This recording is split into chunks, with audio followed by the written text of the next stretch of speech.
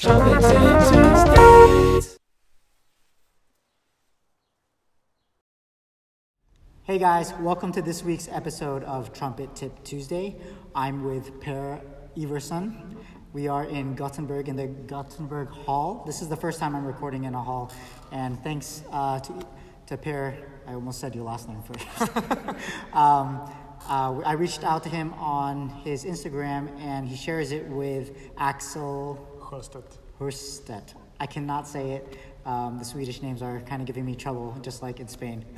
But I reached out to them on Instagram, and he replied, and we set up this day of, we just been talking trumpet all day and about our ideas and his career and just all things trumpet today. So it's been a great day.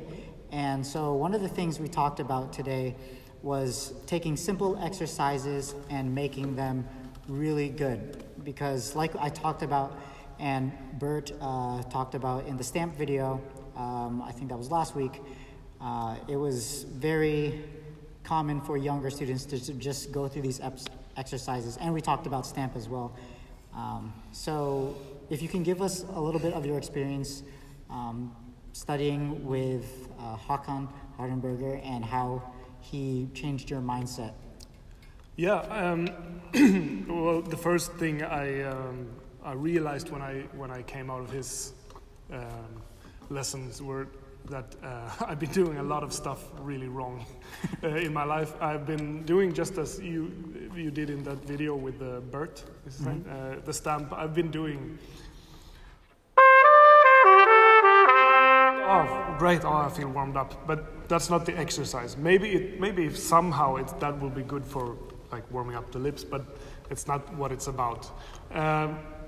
And that's a lot of the stuff that Håkan explained to me throughout different exercises, that you have to play them in a certain way to get the most out of it, or to get out of it what it's actually about. For example, and we did a lot of Clark exercises, the first one, especially the first one, and making it sound like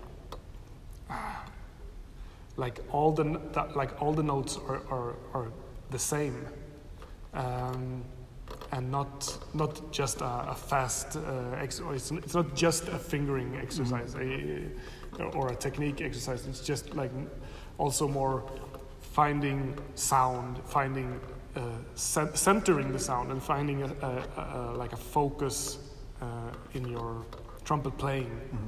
At all. And so we started out, that was the first thing we did. I asked him to show me basics, and the way and how he approaches basics and how he does his routines. And he showed me a couple of stuff, and with the Clark, for example, the first one, we did exactly as it says in the book: start pianissimo, play everything very soft, but try to find great sound and very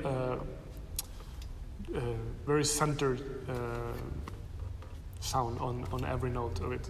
So I started before I was with him. I'd also just played the. Yeah, sorry. No. I was just gonna say. I just wanted to clarify for the viewers that you, right now you have the position as solo trumpet with the Gothenburg Symphony, and before that you were playing in Malmo. Yeah. And is there one more or? No, that's the two jobs. Yeah, these two. Yeah. Yeah, and you said you were doing things wrong, but yeah. But we're trumpet players and we're musicians, so we're always learning, and it's great that you took this class with Håkan, even though you've had these symphony positions, you're trying to get better. Yeah. And so, again, we talked about what we're about to talk about is just how to get better, even if you think you're at the top, how to get past that. Yeah, exactly. No, but I had done that. I have practiced Clark almost all my life, like all of us.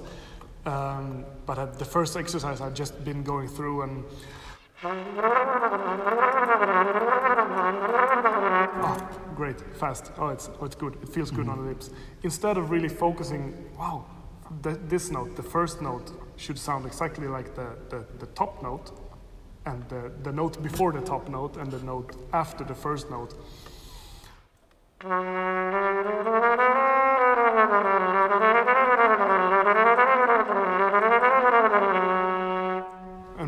not skipping one of the notes. Just making the first and the last note sound great. Make everything sound great. Focus every note. Yeah, make them perfect in the center of the mouthpiece, center in the trumpet. Yeah, when we worked earlier today, I had my shot up at it, and there were some notes where if I really focused, I could really hear the ones that were sticking out. Yeah. For example, if something like that happened, then go back.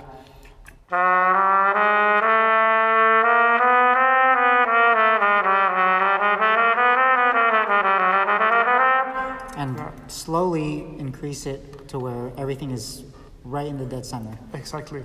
And it also has a lot to do with finding the intonation on it. And if you find the intonation and the right amount of air exactly where it is, then you have a center note, I think. And then you play the trumpet the way a trumpet is supposed to sound.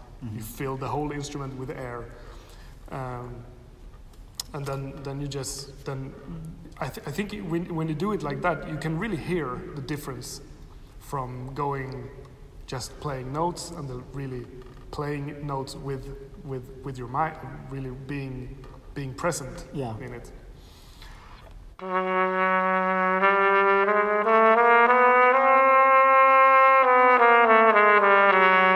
Not falling down or falling up.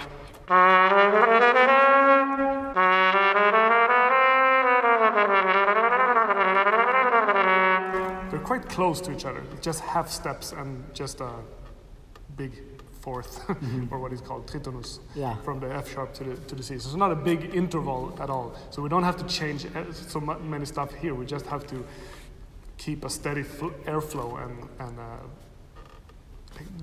like our mind should be straight on it. Yeah, growing up, we always hear slow practice is the right way to practice, but I think the missing component is also being engaged mentally during that slow practice, because you can also practice slow and if you're not thinking like everything, like the right sound, the right having all the notes slotted, then it's not gonna help you in the long run. No. So when you're teaching students or you have you're giving lessons, now that you've gone through this class with Hakan, how do you encourage them to actually spend the time doing this really tedious and focused practice? And like you said before, like you can teach them, but you can't make them do it. So how do you do that for your students? It's both difficult and actually quite easy at the same time, because it's difficult to tell someone, hey, if you want to be really good at trumpet, you have to practice more. You have to practice more discipline and like practice hard. Yeah. Oh, okay. Well, thanks for the tip. Oh, great. But when I have a lesson with someone and we try these things, if we go through an orchestral excerpt or something, and a student plays it, and I said, okay, let's focus on every note once. For example, the pictures.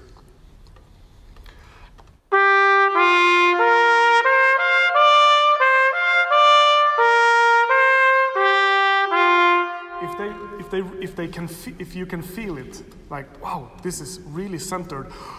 I sound so different. I sound much bigger, and it doesn't take any energy from me. It doesn't take any effort. That's a trigger for the student to really be like, oh, I want to work with this. I want to do this. So it's quite easy if you just make them play it in a lesson. Yeah. If you can bring it out in a student to understand it within an hour or 2 hours or something, then it will be quite easy for the student later to practice this, because it's not difficult things. It's not groundbreaking or something. It's like what we always heard you said about slow practicing. We have always heard, okay, when you play the trumpet, you need to blow, and you have to play. I mean, you have to play in the center of the note. Okay, that's what we always heard, but it's true. And when we become accustomed to a situation stuff, I tend to just let go on everything and do the Clark instead of but in this way, when I heard myself really sound great, then I want to keep going in that way. And I think most students who experience this, they keep on going that and get put in harder work. I guess from my experience, just working with you this morning, just going through the Clark one slowly, and I've done it like for years, but really going through it slowly and having that sensation of, each note is actually clicking, and it's like you're playing a piano and it sounds like that. I think that's also what you're saying, is giving the student that sensation that, wow, it's actually really different than just going.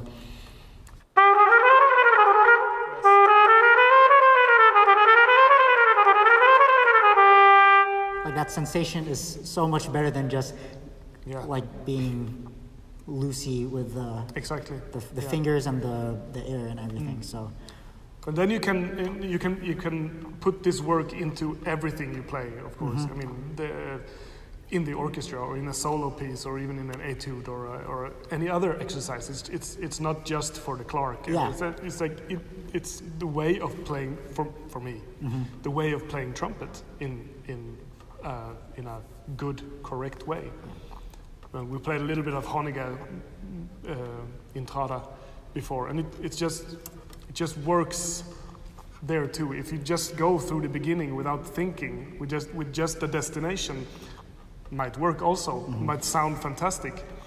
But when you start digging and really finding, this note has to connect with the next note and next note with the next one, then it makes, for me, a little bit more sense, because I try to sound fantastic all the time.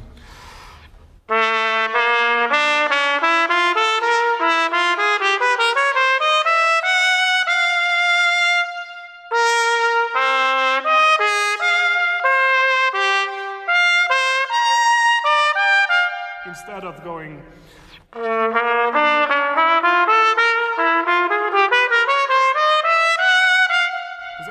Every note sounds different when I go to this. Instead of being, we talked about these three components, articulation, air, and focus.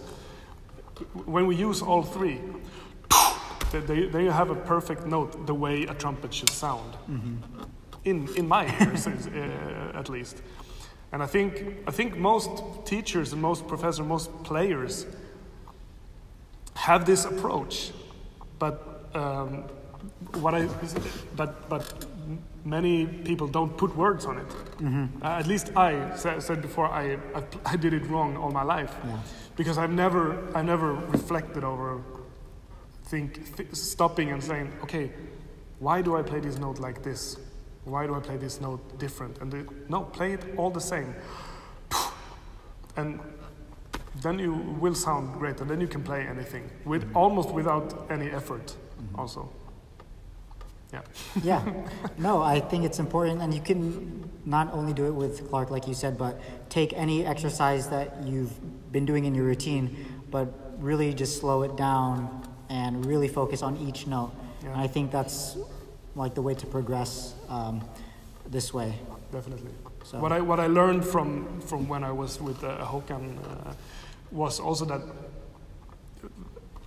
slowing it down and really spending time with every note. You have to feel that every note is worth exactly as much as the first one, or the third one, or the fourth one, or the 500th one. Everything you play has to. It doesn't have to mean anything, but it has to have a value. You cannot just skip a note. If you play, well, you can take anything, any exercise, any excerpt, like we said, has a special meaning. Yeah, great. Thanks for coming on the show today. Thank you for having me. You can find Per and Axel on Instagram at Trumpet Tips. Yes. That's it, at Trumpet Tips. I'll put a link in the description, but they're really cool, two really cool guys from Scandinavia that are really open to like helping trumpet players, and now they're talking about, or you get a lot of messages from students and players, and so if you want to reach out to them, go follow their page. They have a lot of really good things to say. So I think that's it for today. Yeah, thanks, man. So thanks for coming. Great. So next week, I think we're going to have Jordy Albert. I think I'm going to finish editing that video, actually, and it's really interesting. He talks about playing with braces, and so that's going to be interesting. So I'll see you guys next week on Trumpet Tip Tuesday. See you.